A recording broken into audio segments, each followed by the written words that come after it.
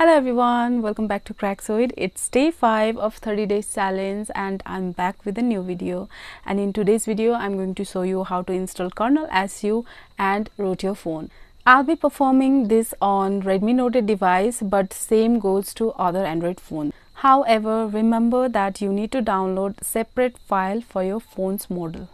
In this video, I'm not going to talk about drawbacks or benefits of KernelSU. So we'll discuss that on another video. So this video is straightforward about the installation process of KernelSU and also rooting your phone using KernelSU method. So without wasting any more time, let's get started.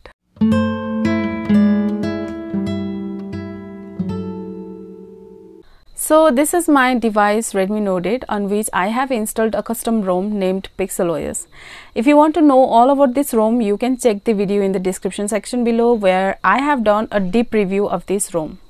Back to the topic, this phone has the Quicksilver kernel pre-installed along with this ROM, and this is important because the kernel will play a vital role in rooting your phone using the KernelSU method. The most important thing to remember is that you cannot root any Android phone using the KernelSU method because not all kernels are integrated with KernelSU support. For this, you need another kernel that supports KernelSU. Fortunately for my phone, there are some kernels made by talented developers that support KernelSU. Craxoid is one of them that supports KernelSU. The other file you can see is the KernelSU app. If you are familiar with the Magisk Manager app, then it will be easy for you to understand, as this KernelSU app is similar to the Magisk Manager app. From here you can check the root status, grant super user permission and install different modules on your phone. I'll show you by installing this KernelSU app.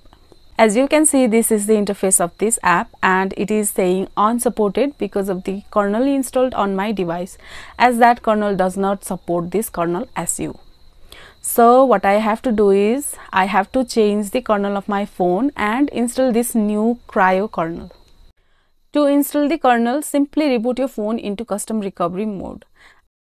I have installed Orange Fox Custom Recovery on my phone, and if you don't know how to install custom recovery on your phone, then check my video on the description section below. Now in this Orange Fox Recovery, you need to take a backup, as changing the kernel with an unsupported or corrupted file may break your phone. Make sure to backup before proceeding with the installation process.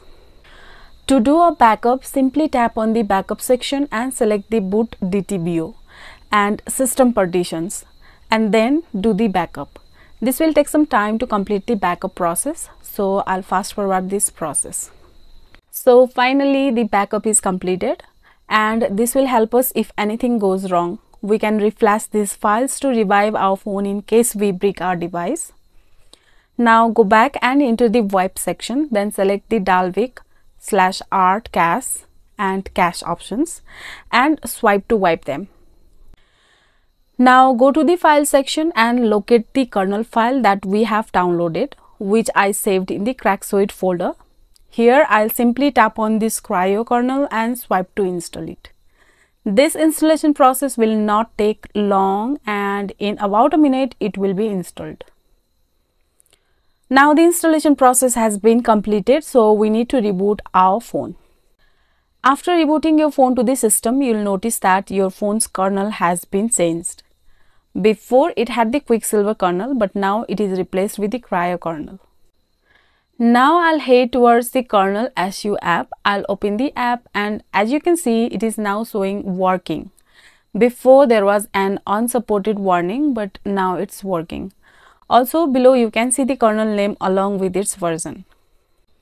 Now as it is working, we can also get the super user section from where we can grant super user permission. Currently by default it has disabled root access for all apps, but if you want to give root access to any specific app, you can do it manually from here. This is the main benefit of this method of rooting, as it gives root access selectively to needed apps, not to the entire device. For a quick demo, as you can see, the root checker app doesn't have super user permission enabled. When I go to the root checker app and check the root status of the phone, it shows that this phone is not rooted. But if I give the super user permission to the root checker app from this KernelSU, then in the same root checker app, it will start showing that phone is rooted.